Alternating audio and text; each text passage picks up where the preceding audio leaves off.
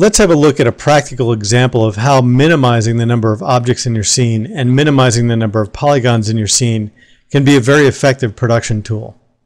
We're going to open a file from your project directory. Click on the Application button, then click the Open option. You should be in the Scenes directory inside of the Understanding 3D project directory.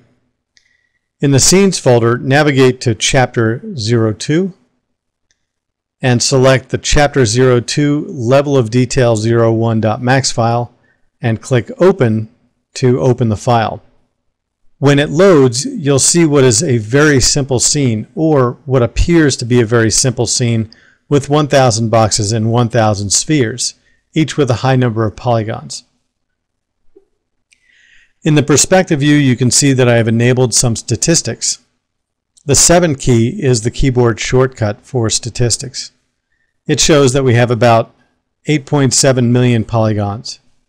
We have 2,000 objects, which is not shown in the statistics, but that's how many objects there are in the scene. The point of this is that these objects are much higher density than they need to be, and there are a lot of objects not visible in the scene.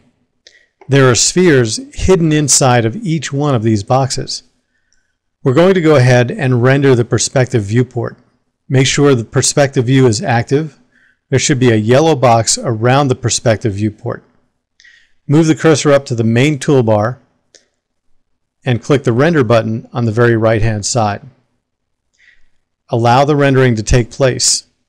The speed of the rendering will depend on your computer system, so we don't know how long it's going to take, but it'll be relative no matter which computer you're using. Here we have our rendering of the boxes. It's an array of boxes totaling 1,000 with a sphere inside each one. We cannot see the spheres. They're hidden by boxes, and they're absolutely visually useless information in the scene.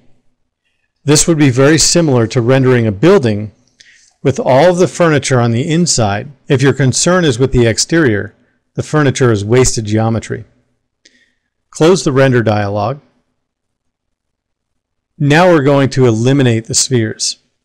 To make it a little easier, there is a selection set already created, a named selection set. Move the cursor to the main toolbar. Click the down arrow on the right-hand side of the Name Selection Set drop-down box. Click on the Name Selection Set called Spheres. This will select all the spheres in the scene. With all the spheres selected, we press the Delete key, which will get rid of all the spheres by deleting them from the scene. Since we can't see them, and they add no visual information to the rendering, there's no reason to keep them. If we look at our statistics again, we now notice that we have 4.8 million polygons, and we're left with only 1,000 objects. So we've eliminated nearly half the polygons and half the objects. Notice down at the bottom left side of the screen is my render time. Your time will be different depending on the computer system you're using. Faster systems will have shorter render times, where slower systems will have longer times.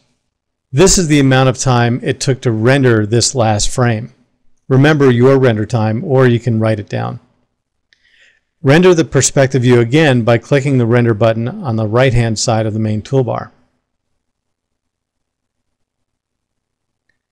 Once 3ds Max is done rendering, we'll compare the render time at the lower left-hand side of the screen.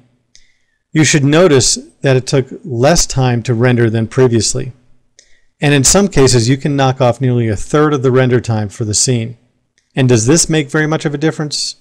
For rendering this one frame, it might not make a tremendous amount of difference, just a few seconds. But if I'm rendering thousands of frames, a few seconds can add up. Or if I have a rendering time of several hours, decreasing that render time by a third can save me a significant amount of time. We did this simply by getting rid of the objects that we don't need. Now let's see if we can get this to render even faster. Go ahead and close the render dialog.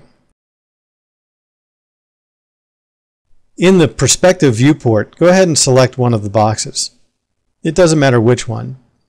In the command panel, click on the Modify tab. That'll take us to the Modify panel. If we look in the parameters rollout for the box we've selected, you'll notice that we have the length, width, and height segments set to a value of 20. At this point, it's not important to understand what's going on with these numbers, just that we're going to reduce the number of polygons each box is made of. This can easily be done by right-clicking on the spinner to the right of the number value for each segment option.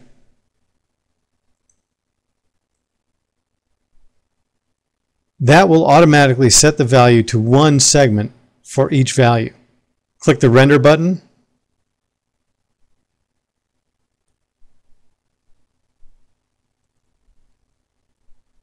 By reducing the number of polygons, we've reduced the render time significantly, and the scene looks exactly the same way it did before we reduced the number of polygons.